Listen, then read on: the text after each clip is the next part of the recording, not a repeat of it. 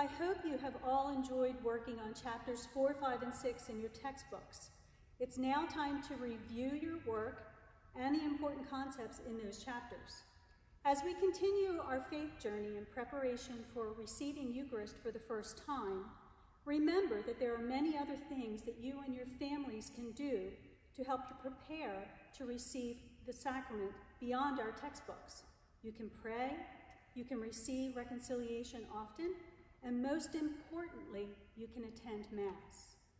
To begin our time together today, let us pray the Lord's Prayer. In the name of the Father, and the Son, and the Holy Spirit, amen.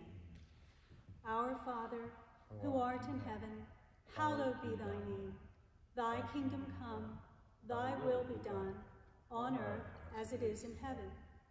Give us this day our daily bread, and forgive us our trespasses, as we forgive those who trespass against us. And lead us not into temptation, but deliver us from evil. Amen. In the name of the Father, and the Son, and the Holy Spirit. Amen. In the previous chapters, we learned about our church, our parish community, and we talked about the first parts of the Mass, the introductory rites, and the liturgy of the Word.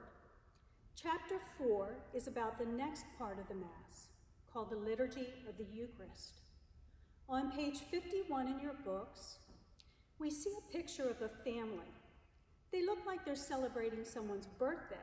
There are balloons, a cake with candles, and gifts.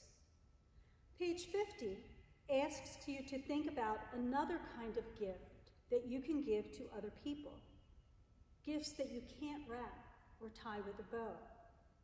They are asking you to think about things that you can do or say that show others how much you care about them.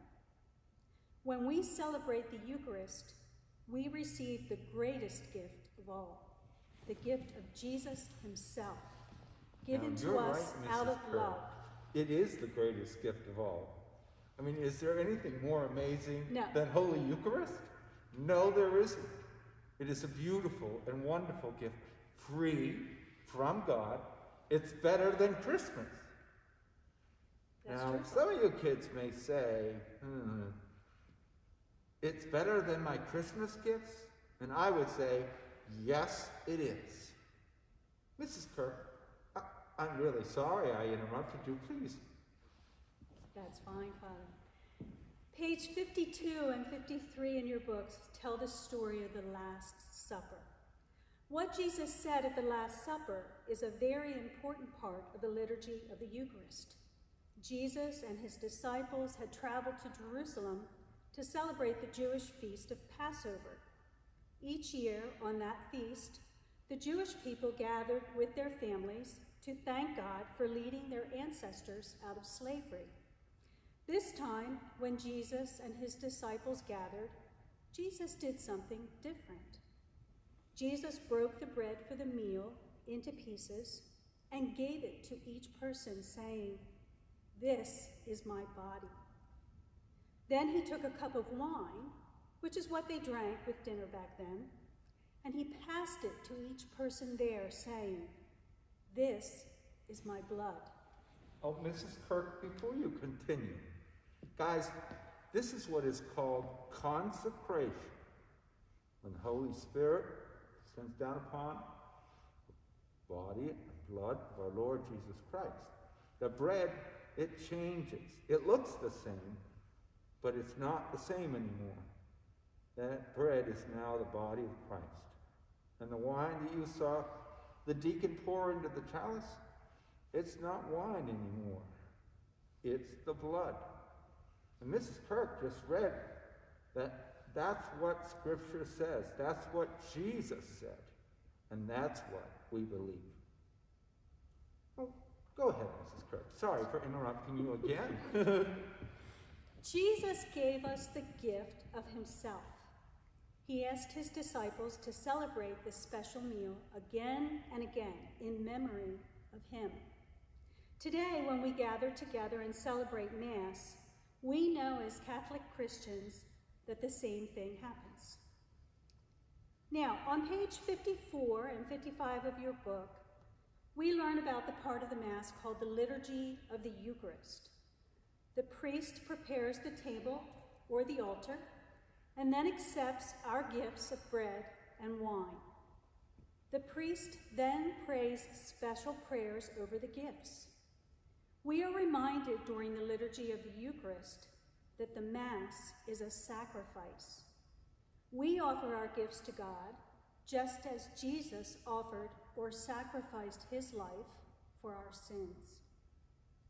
During the Eucharistic prayer, on pages 56 and 57 in your book, the priest, with the power of the Holy Spirit, says and does what Jesus said and did at the Last Supper.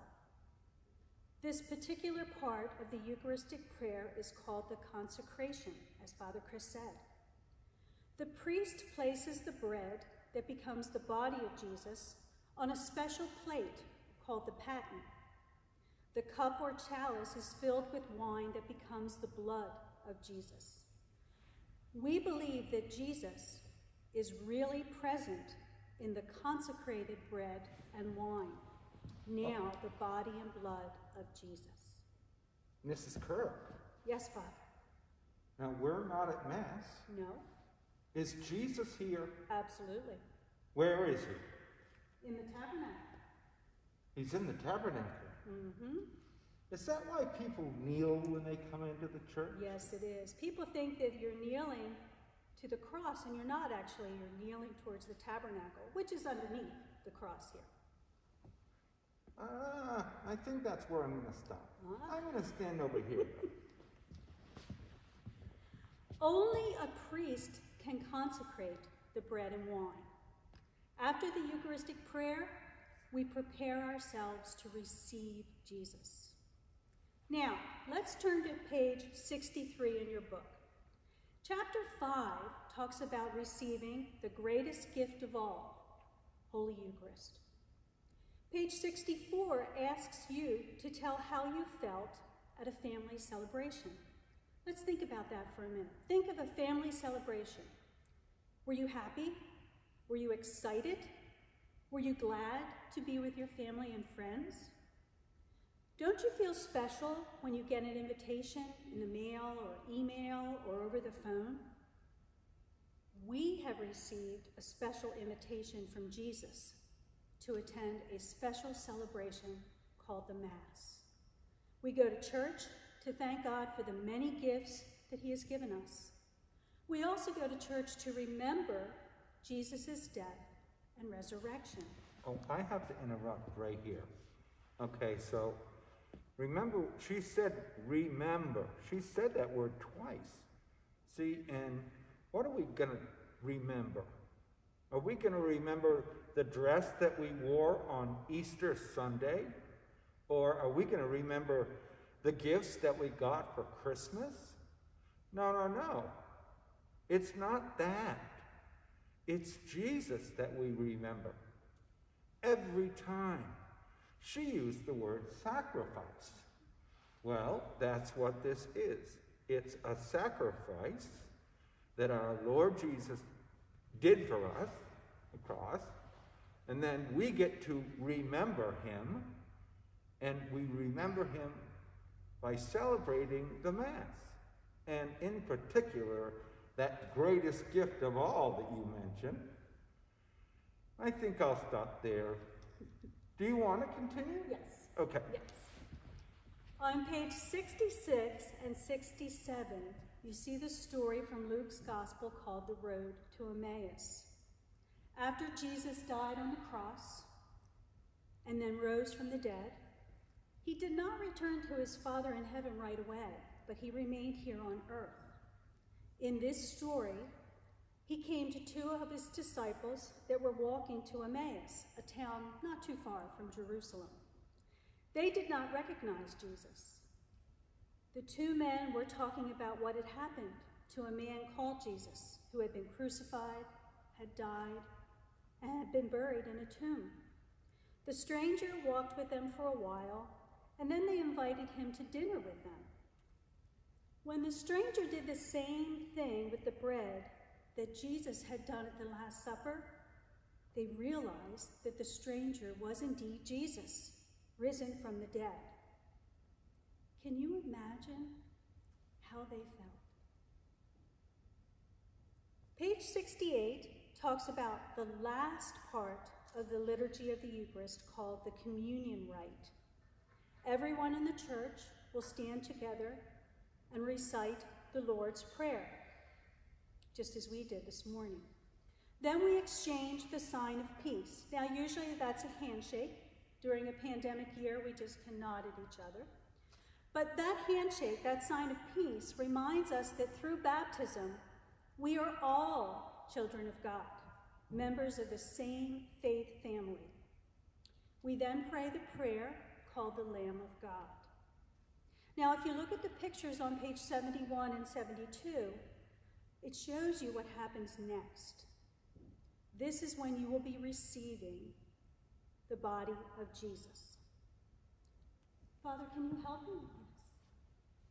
You will approach the front of the altar with your hands together like this. And unfortunately, during a pandemic year, we will have one of these on. You approach the priest or the deacon, and you bow slightly out of respect. Then you put your hands together like this. She's making that. Now, this looks holy, but it's not just looking holy. It's about being respectful. And you don't do this, so your hat would fall off your head. You bow like this. Just a middle bow. And you're saying, well, Mrs. Kirk, will you hold this? There we go. And you're saying, I understand what this is. This is the body of our Lord Jesus Christ. And so you honor and show respect. And then, Mrs. Kirk, the one thing that I see kids get awfully confused about is which hand do they put where, and what does it look like? So I'm going to turn just a little bit, and you're going to turn just a little bit so that they can see you better. And then I'm going to say the words, the body of Christ. What do you do? Watch what I do. This is the hand that I write with. So this is the hand that I put on the bottom. Notice my hands aren't down here. We don't want the priest or the deacon to have to bend to place the consecrated host in your hands. So put it up high like this. Father Chris said, the body of Christ. So you only have one thing to say, and that's the word amen. Remember, amen means I believe. Now, you're saying amen to the fact that you believe that the consecrated host is now the body of Jesus Christ. It's a very short word, a very small word, but it means an awful lot. So I just say amen, and then Father or the deacon will place the consecrated host in your hand. Now you don't go like this. You stand here. You take the hand that you write with, pick up the host, then ever so gently pull your mask away and put the host in your mouth, on your tongue. Put your hands back together. You can chew. I was taught not to chew, but we can chew now. And then you walk away. You do not move until you put the consecrated host in your mouth. Put your hands back together, and then you will quietly go back to your pew and sit down. You want to pray about what just happened. You want to thank God for the miracle that has just happened. Each and every time you receive the Eucharist, it's a miracle. The first time is special, and that's what you'll be doing very soon. Thank you, Father. You're welcome, Mrs. Kirk. I'll stand over here again, okay?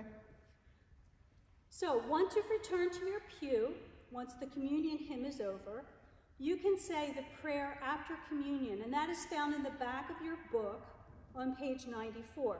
Or you can also say your own prayer of thanks to Jesus for what just happened.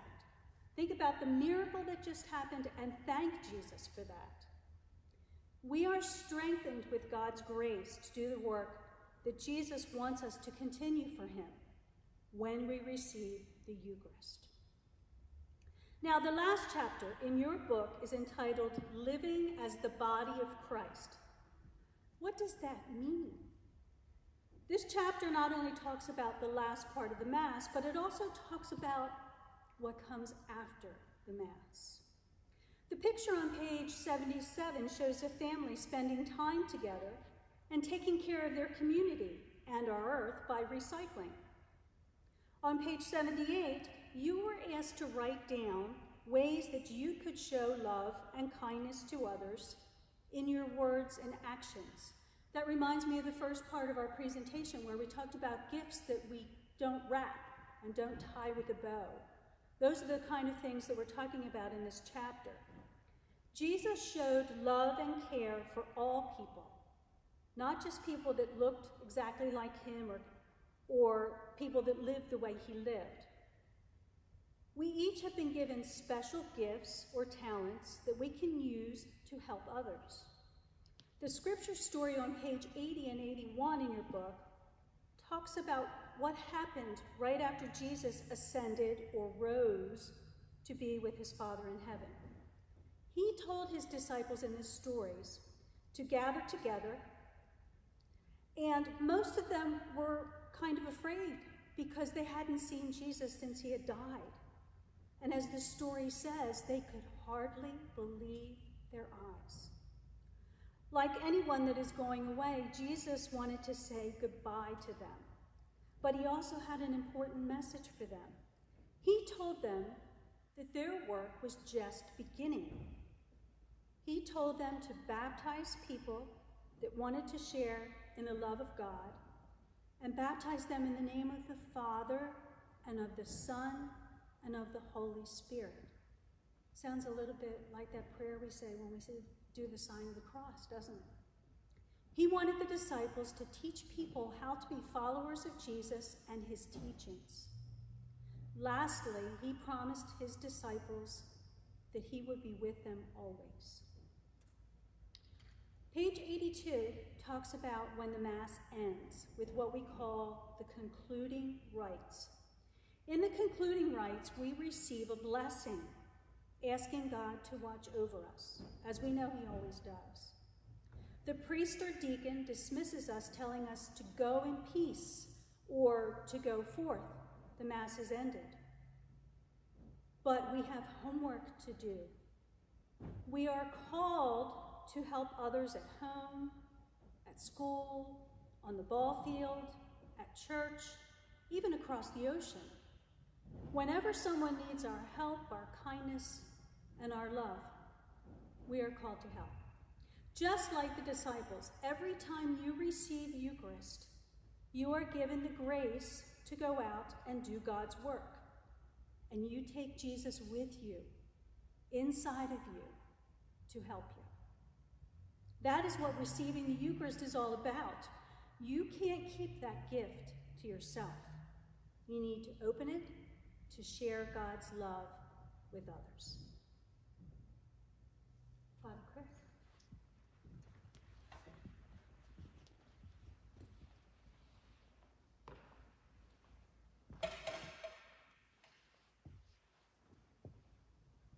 It's my turn. You know, this day, the first day that you receive Holy Eucharist, it is going to be an amazing day. But something takes away from that day. And it takes away from it just a little bit. But when we get scared about what we're going to do for the first time, you know, like, I don't write in this hand. This hand is the one I write in. Okay, I have to lift my hand. What's the priest going to say again? The body of Christ. What do I say? I say, Amen. There's all kinds of things going on there. and it can make you nervous.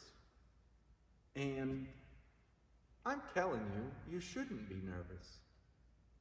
Imagine, if you will, our Lord Jesus standing there in front of you with his arms wide open and his beautiful heart showing to the whole world. And there, in his hands, he has a host. And he loves you so much. He's giving you himself. He loves you so much. That's the biggest deal of the Eucharist. He loves us so much that he did that up there. He died on a cross for us. And yes, Mrs. Kirk is right. It can be confusing for people to understand what exactly is going on during the Mass. It might be a little confusing to you at first, but as you keep coming to Mass and keep receiving Jesus, something's going to change in you. Mrs. Kirk said, well, there's homework. I don't like homework. I don't even like the word homework. It means like there's extra things I have to do, even if I don't want to. Well, homework is a good example, Mrs. Kirk. But why don't we say instead, you have to leave the church and look for Jesus. Wow. Isn't that something? When someone is hurting and they don't look like Jesus, what do? You take the Jesus that you've just received in your mouth and that is in your heart, and you go to them and you greet them and you say hello and you ask questions, and then you might even offer to pray with them. So, getting to know either the Our Father or the Hail Mary, that's a pretty good idea. But imagine, if you will, being that person who's sitting alone. Now, all of a sudden, there's someone there that cares. See, and what's going to happen is that person that's sitting alone, they're going to see Jesus. And you're going to be the one to show them. Because you have Jesus in you, and you go and you help someone else as part of, I don't want to say using Jesus. That doesn't sound right. But as part of giving Jesus away. Each week you're going to come to Mass. And each week, one of the big things is to see how many times we can give Jesus away. And there's that pesky little word grace out there. Well, you get grace from receiving Holy Eucharist. And you're giving grace to the people that you help, the people that you smile at, the people that you greet, even in your own home. So you'll see people that need Jesus. And because you've come to Mass and you've received him, you're a walking greatest gift. That's what you are. And your big thing is to make sure that you give him away. And if you give him away too many times, does that mean you're empty? No. That just means that God is going to fill you with more so that you can give more away. And that more is love and grace. Now, guys, there's so many things going on, as you learn more about the Mass. Today, I'm wearing white. We wear white during the Easter season. That's from Easter Sunday to Pentecost. We wear white at special Masses. We wear white during the Christmas season, the octave, if you will, the 8 days. We wear white then. And we wear white for special masses. But there's other colors that we wear.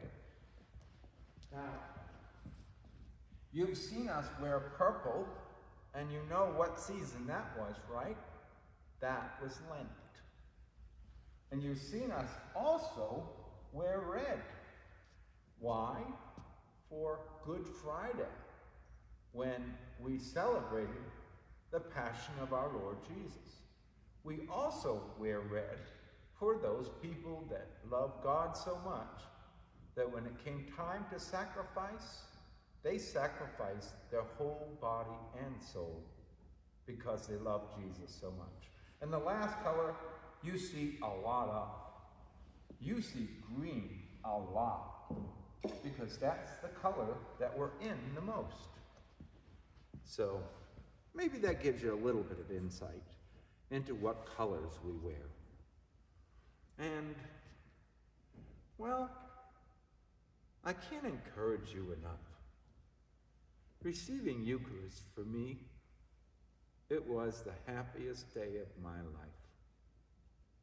It still remains the happiest day of my life. Even when I got ordained, it wasn't as special as the first day that I received Holy Communion. I somehow fell in love with God and with Jesus.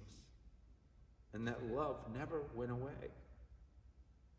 And I think it's one of the main reasons I'm a priest, is because I fell in love at that very moment and couldn't think of doing anything else.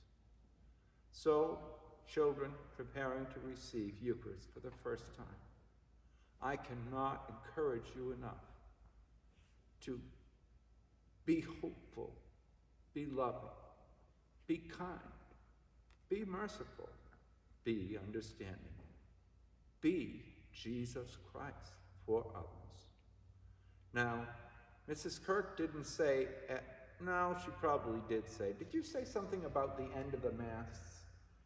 And you did say something about what the deacon said, right? Mm-hmm. Yeah, she did. So, what the deacon says is after the blessing. A blessing, yeah. So the priest, he says, the Lord be with you. And then the people say, and also with you. And then he says, may Almighty God bless you. He raises his right hand and makes the sign of the cross. In the name of the Father, and of the Son, and of the Holy Spirit. Amen. So the Mass begins with the sign of the cross and ends with the sign of the cross. I look forward to your special day. May Almighty God bless you and bless your family as you prepare to receive First Holy Communion. Mrs. Kirk, is there something else that needs to be said? Absolutely. There is. I'm not going to stand here because I think she should stand here. Just a few more details. There are a few of you that have not yet picked a date for your first Eucharist. Please email me as soon as possible with your choice from those 3 dates that we had emailed to you previously.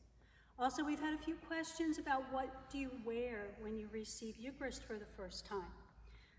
The gentlemen can certainly wear a suit if they would like. Some wear pants and a shirt and a tie. It's entirely up to you, whatever you're most comfortable in. The only thing we ask is that you do not wear sneakers, if at all possible. The girls generally wear white dresses. Some of them wear veils. Some of them wear flowers in their hair. Again, that's up to you. We have a very generous First Communicant parent that has purchased 5 First Communion dresses, 4 size 8s and 1 size 10. So if there are any young ladies that do not yet have a dress for their First Communion, please contact me and we can make arrangements for you to come in and take a look at them. Now, unfortunately, we would finish our first Eucharist preparation usually with the first Eucharist retreat. We're not able to do that this year. But what we are doing instead is we ask you and your parents to drop off your completed textbook and your completed First Eucharist banner this Saturday, April 24th. I will be over in the parish hall between 10 a.m. to 12 noon, so you can drop off your book and your banner. And at that time, we have a final activity or two that we will give you to take home. We look forward to seeing you this Saturday. Thank you.